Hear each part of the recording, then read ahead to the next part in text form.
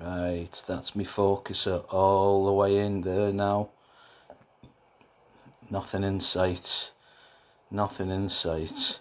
And it's almost collimated. I think I've got to adjust the secondary mirror, but I've ordered some a Cheshire and some bits and bobs. Now all I've got to do now is get rid of them clips. So I'm putting an aperture ring in for the primary mirror. Yeah, primary mirror. But yeah, can't even see the tube. Can't even see the tube. Focuser tube, and it was all the way in. All the way in. So yeah, it looks good. Looks good. Can I still see something? That's me there.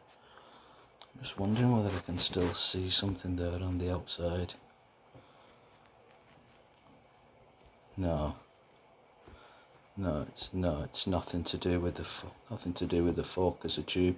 Most probably, it's the assembly of all this that just tucks inside a little bit. Let's have a little look.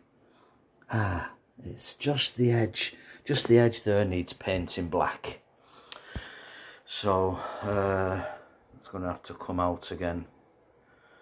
So yeah, I'll do that another time. I've ordered some special paints, black paints, but I don't think it'll matter now because it's not protruding inside. So anyway, that's my little.